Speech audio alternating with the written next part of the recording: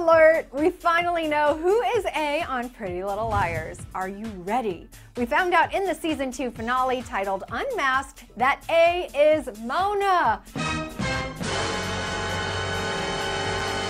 Now, it might seem super simple, but it's definitely not.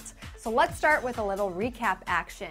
The episode surrounds a masquerade ball. The girls look amazing in their dresses, and the whole mask thing keeps us guessing about some people's identities, including the girl in a black swan-themed gown. This person is definitely hanging out with the no longer blind Jenna and Lucas, and they're all very suspicious. But before the big gala, clues including a postcard lead the girls to a creepy motel. No one is around except for a hooded stranger who is spying on them. They figure out that Allie checked in twice there under Vivian's name, and we learn via Mona that Allie was busy watching A. When Spencer realizes this, fast forward to the gala where there are definitely some romantic moments. I mean, did you see that hashtag Ezria goes public got posted on the video screen? Well, she and Mona rush back to the motel as a duo and go into room 2.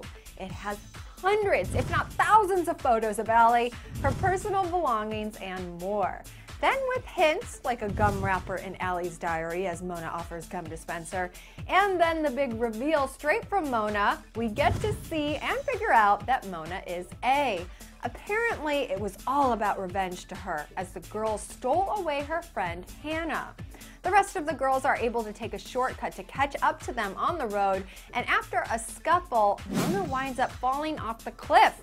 But she's still alive, people! She's taken to a mental ward where this is the explanation from Dr. Sullivan. Yes, she's back, about Mona as A.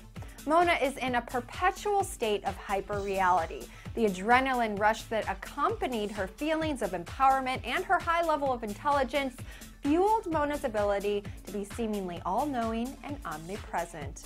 Then the episode ends with the coroner taking away a dead body, and it might just be Maya.